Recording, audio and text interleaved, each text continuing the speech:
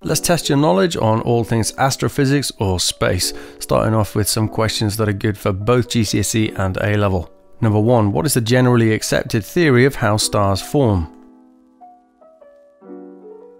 From a nebula, that is a cloud of gas and dust. Gravity causes particles to be drawn together, they heat up, the temperature rises, and fusion can begin. Then we say a protostar or a baby star is formed. Number 2. Why do stars become red giants or super red giants if huge when they die?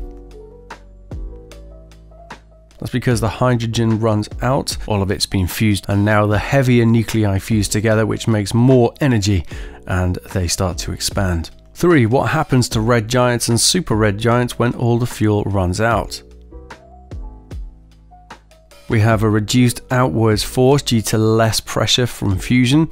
That means that gravity is able to collapse the star. If it's a red giant, it can collapse into a white dwarf and then a black dwarf when it cools. Super red giants, they collapse so fast that they produce a supernova, sort of a shockwave from the implosion.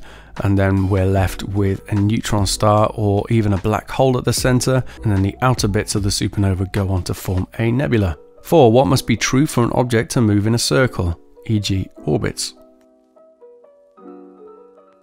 Force must be perpendicular to velocity at all times. We call that centripetal force, don't we? This causes a change in direction, but not speed. It's accelerating, but not getting faster or slower. 5. What are the differences between geostationary or geosynchronous and low polar orbits?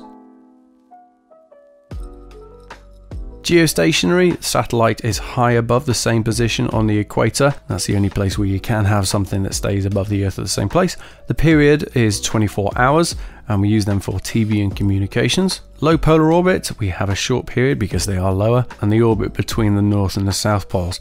We use these for weather, GPS, and taking images. 6. Why do galaxies appear redshifted? Because galaxies moving away from us have their EM waves that they emit stretched. That means that wavelengths appear longer. 7. What are the two main pieces of evidence that back up the Big Bang Theory? A-level, what graph is relevant to this? So we have redshift first of all, but the important bit is that galaxies further away from us are more redshifted. So that means they're moving faster away from us. This suggested that they all originated from the same place, if we reverse time as it were. CMBR, cosmic microwave background radiation. If we look deep into space, we see microwaves emitted from all directions. This suggests that the edge of the universe is still cooling down. That's the edge of the explosion, as if the bang never stopped. 8. What is a black body? It's a theoretically ideal object that absorbs and emits all wavelengths of EM. 9. This graph shows how classical physics predicts the energy emitted by a black body should vary with wavelength. What does it look like in reality, and what do we call this? Instead of infinitely increasing with shorter wavelength, it actually curves back down when we get to very short wavelengths around UV. So that's why it's called the UV catastrophe. Okay, let's go on to some questions just for A-level. 10. How do you calculate intensity of light from a star from its luminosity?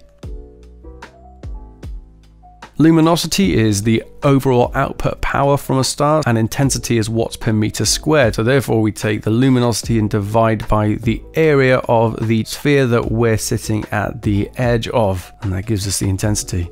11. How bright does a star of apparent magnitude 1 compared to stars of apparent magnitude 2 and 6? A star that has an M of 1 is going to be 2.51 times brighter than M equals 2, and that's because the scale is based from 1 to 6, where M1 is 100 times brighter than M6. It's a logarithmic scale. 12. What is 1 AU, astronomical unit, equivalent to? It's the average radius of the Earth's orbit around the Sun. 13. What is 1 parsec equivalent to? Is the distance at which 1 AU subtends an angle of 1 arcsecond. It's 1/3600th of a degree. So that's why they're called parsecs, because it's short for parallax seconds. 14. What is the definition of absolute magnitude? It's the apparent magnitude a star would have if it was at the arbitrary distance of 10 parsecs. Apparent magnitude take away absolute magnitude equals 5 log the distance in parsecs divided by 10. 15. How do you calculate temperature of a star from the wavelengths it emits? We use Wien's law, that is peak wavelength times the temperature in Kelvin is equal to 0.0029. We can get the peak wavelength from the graph that we just saw. 16. How do you calculate the luminosity of a star from its temperature? This is Stefan's law, L equals sigma A T to the power of 4, sigma being Stefan's or the Stefan-Boltzmann constant. 17. What stars do you find in these three areas of a Hertzsprung-Russell diagram?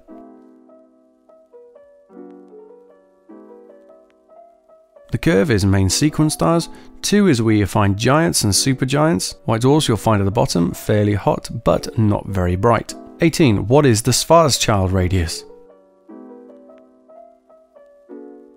It's the distance of the event horizon from the center of a black hole. Closer than this, the escape velocity is greater than the speed of light. 19. What three equations give you the magnitude of redshift Z? Is equal to V over C. Don't forget that this is only true if V is a lot less than C. It's also equal to the ratio of how wavelength or frequency have changed compared to what they should be. 20. If you see a line from a spectrum splitting, then recombining every so often, what are you probably looking at?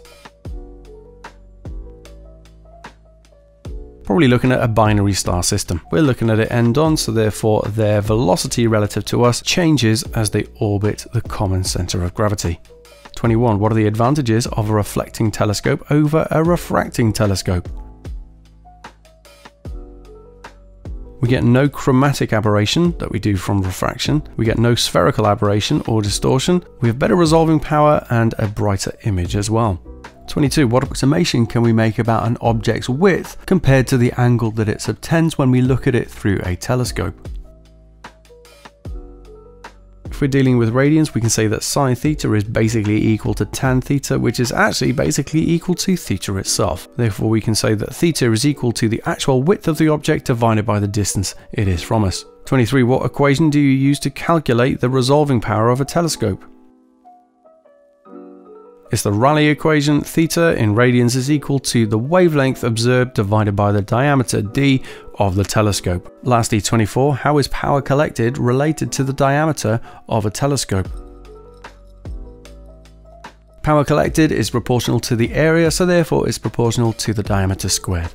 Hope you found that helpful. If you want to check out the mind map I made for space and lenses, then click on the card and it'll take you to the video. Bye for now.